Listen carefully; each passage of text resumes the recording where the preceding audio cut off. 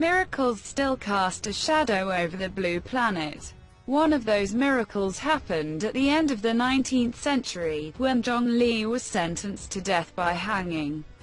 This is despite the fact that it has been tried more than once on the vacuum and the success of it, but when John climbed the gallows was a complete paralysis. What is really interesting about this case is the British government's response, which decided to abolish the death sentence and commute it to life. But was John guilty and deserving of death? Did the sky sympathize with him? Was the gallows properly hung? All these questions and more, we'll try to answer them together in the next lines. Are you ready to go on that journey with a man who has tried death more than once? Who is John Lee? The beginning is always with the hero. We have to know who he is and how life went with him until he brought it to that limit. In fact, John had one of life that never leads to good ends. Although he was born in a good country like Britain, a superpower as they say, and although that birth came at an ideal time, 1864 AD, at a time when Britain was an empire.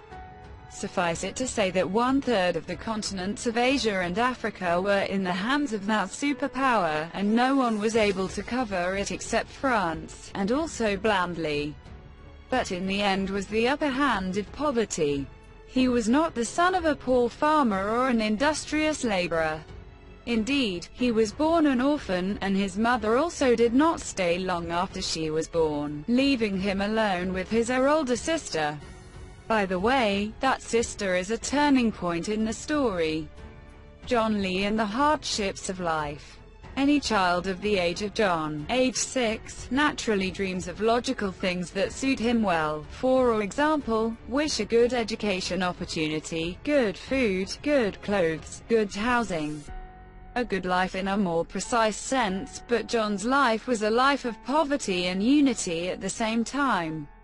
It was a good fortune that he had a 5-year-old sister who worked as a housemaid to provide her brother with the necessities of life. But would that be forever? John Lee and work. John had to work to provide what he needed, so he began to do a lot of work by the time he reached the age of 16, and in every work he did he found a great failure for a very simple reason.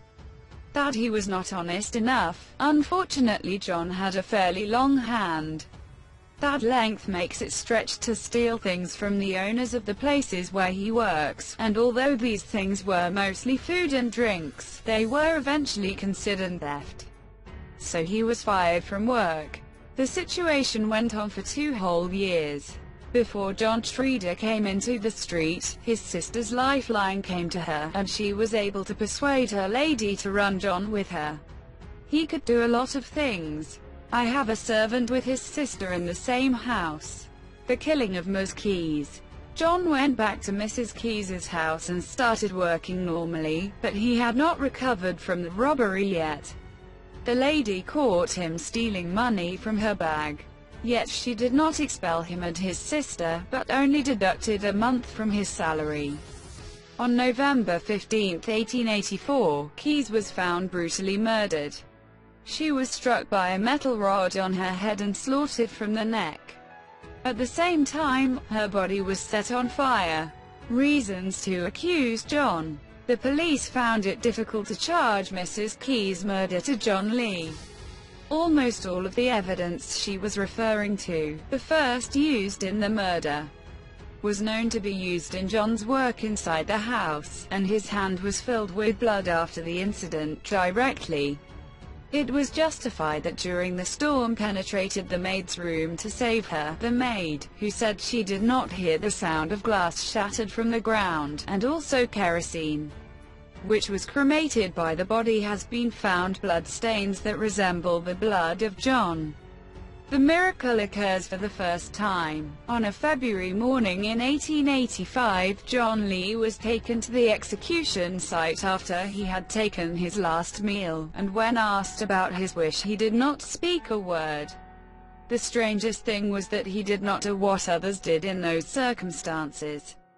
When he pulled out the grip of the fist, which would have made John swinging over the door that would open from underneath him, nothing had happened but remained as if nothing awaited him. As if he were sure of the failure of the matter, and with a second attempt it was the same. Here, the astonishment of the audience has increased dramatically in itself.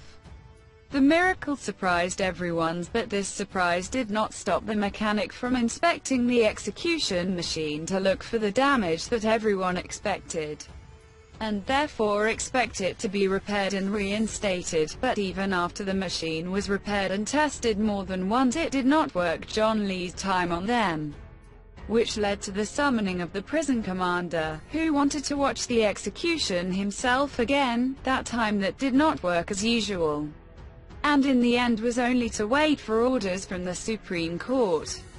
Why did the gallows crash? In fact, the miracle did not happen as some of you might expect. The chute was all broken. If you were quick to say that the mechanic had made sure there was no defect, you would know that the trick was, it lay in that the gallows do not become operational just in case there is something heavy on them, and this is exactly the right description of the lucky man John Lee. I hope you enjoyed the video and support the channel and subscribe.